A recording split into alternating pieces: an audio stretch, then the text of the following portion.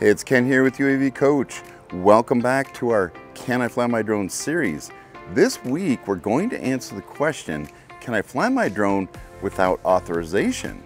I'll tell you up front that the answer is no, and I'll explain why. So let's take a look.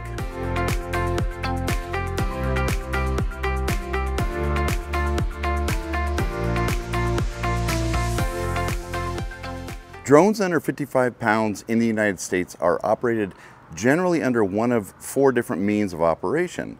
There's non-recreational or commercial, operations under Part 107 with a remote pilot certificate, or recreational operations under the exception for limited recreational operations under USC 44809, or as a public safety agency such as law enforcement under Part 107 or the statutory requirements for public aircraft, or as a qualifying educational organization under USC 44809. There are variations to these, but generally these are the means by which we operate drones in the United States. Now in the US, we have what's called the National Airspace System, which is regulated by the FAA, or the Federal Aviation Administration.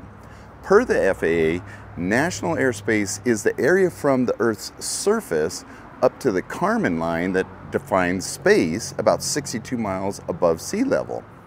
Any aircraft that flies in the national airspace system is required to comply with FAA regulations, and drones are considered to be aircraft. In order to ensure safety within the national airspace system, the FAA designated 6 classes of airspace with different requirements to operate within them.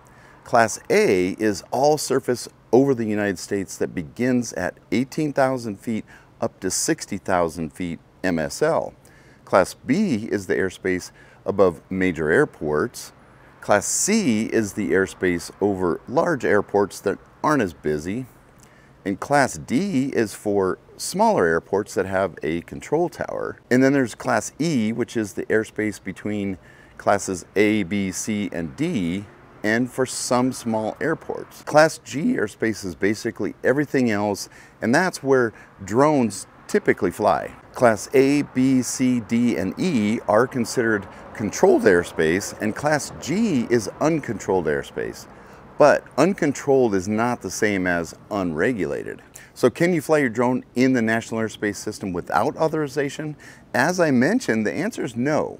But authorization is probably different than what you might think. Most people realize that flying a drone near an airport can be hazardous and that you probably need authorization. And that's correct. If you plan to fly in any controlled airspace, Class A, B, C, D, or E, you have to obtain authorization from the FAA before making that flight. That can be obtained either through an airspace app like Air Control using the LANCE process, or through the FAA's Drone Zone website. That only leaves Class G airspace, and we all know that you don't need FAA authorization to fly in Class G, right?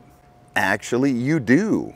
I spoke with John Meehan from the FAA's Office of Safety Standards at the Commercial UAV Expo last week, and he clarified this for me. In order to fly a drone in the US, you are required to operate under Part 107 or the exception for recreational operations, which is USC 44809. People often argue about whether you need your 107 license, a remote pilot certificate, to take pictures of your grandma for the family website because it's not making money.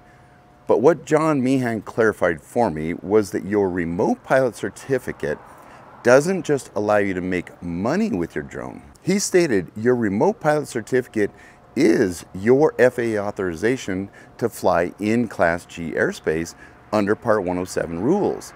It's no different than manned aircraft pilots. A private pilot, a commercial pilot, or air transport pilot certificates give those pilots authorization to operate an airplane in the NAS. But what about recreational operations? You don't need a remote pilot certificate under USC 44809. True, but you are required to pass an aeronautical knowledge and safety test and maintain proof of test passage to be made available to the administrator or law enforcement upon request. That trust certificate is your FAA authorization to operate a drone for recreational purposes in Class G airspace. That's why you're required to have that certificate with you when you fly your drone. So your pro tip is make sure you understand the rules and regulations that apply to your drone operations, and carry your remote pilot certificate or your trust certificate with you when flying. These are your authority to fly in the US. Let us know in the comments if you have a "Can I fly my drone?" question so that we can cover it in a future video. Also hit the thumbs up button and hit the subscribe and notification buttons to be notified of upcoming content. So thanks for watching, and from all of us here at UAV Coach, we wish you blue skies and safe flying. We'll see you soon.